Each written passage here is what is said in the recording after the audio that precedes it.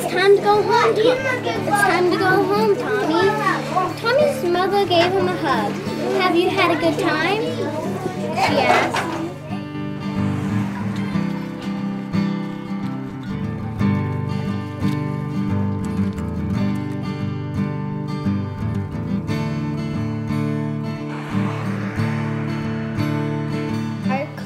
And her class switched places, so every third Wednesday of the month, one of our classes goes and picks some books to read out of our book boxes.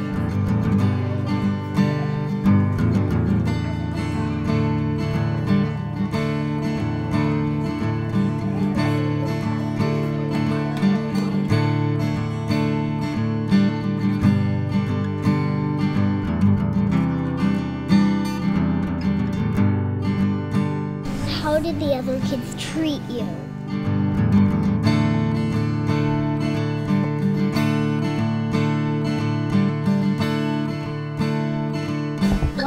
Why did you think they treated you awesome?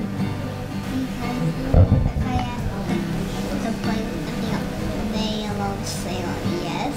Okay. So we went down today and interviewed the kindergartners of how they felt on the first day of school, what they think of their teacher and stuff. They're telling us questions.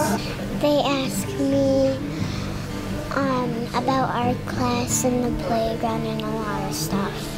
How come you thought this school wouldn't have games?